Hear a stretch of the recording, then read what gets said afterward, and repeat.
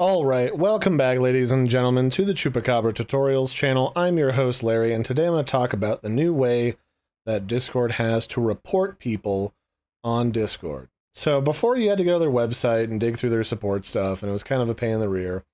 But now to make it easier to report people for things like posting gore or horrific things or being super nasty and racist, or any of the various things that break their policy rules, you can just go ahead and hover over their name. And I'm going to use Dark as an example, but don't actually go report Dark. He's a very lovely person.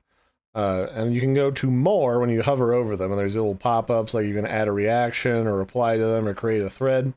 And you go to More, and here at the bottom is a little thing that says Report Message that you can click. And from here, you can say, okay, well, clearly, you know, Dark got too spicy with me or was sending something weird. And you can determine what the person did here by clicking on, like, was it spam? Was it abuse or harassment? Was it harmful or misinformation? Was it trying to dox somebody, or was it something else? Now, when you go through here and pick what you want, you can then confirm the report. And oftentimes you'll be asked to give more details as to what was going on. Or if it's something as simple as somebody came in and started spamming what was clearly a sketchy link to a weird website, all you'd be asked to do is submit the report.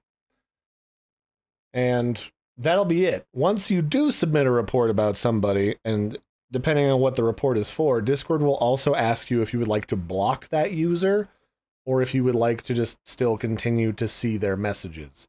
So that's, in a nutshell, the easy method that you have of reporting. This works on the desktop version, it works on the desktop mobile version, and let me pop open my Discord app here on my phone real quick, and I'll be able to tell you if it works on mobile.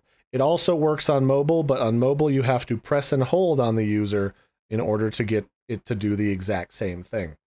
So, Dark, you did nothing wrong. If you ever see this video, I was just using you as an example because you were there at the bottom of the chat window.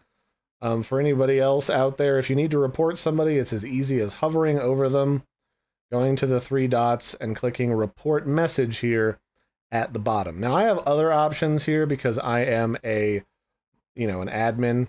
You can also right-click them as well. It also gives you the option when you right-click to report the message, but I also have the option as an admin to ban people, but that requires me to right-click their username, so if you're looking for that, you have that option right there as well. So that's how you report people on Discord. I've been your host, Larry. Don't forget to like and subscribe, and I'll catch you next time. Bye, everybody, and have a good one.